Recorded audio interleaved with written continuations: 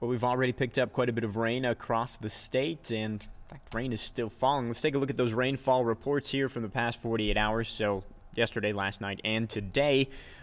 Looking at the airport observations, Malta over an inch, Glasgow closing in on 3/4, Havre over a ½ inch and almost a ½ inch in Lewistown. Great Falls really the only place that didn't pick up too much rain, at least not at the airport. I'm sure parts of the town did pick up a good amount of precipitation, and we've got more on the way. We've got a line of showers kind of wrapping around, oops, didn't mean to do that, meant to use the pointer here, kind of wrapping around that trough that's bringing that center of rain to northeastern Montana, so more rain possible through the night tonight. We'll look at that on Future Track right now, 6 p.m. Still dealing with some lingering showers to the northeast, and that line of showers that's a little further west begins to migrate towards central Montana. Through the night tonight, though, that's going to lose most of its punch, going to begin to die out. Not really expecting much in the overnight hours. Starting the day tomorrow, a little bit of cloud cover, especially to the north.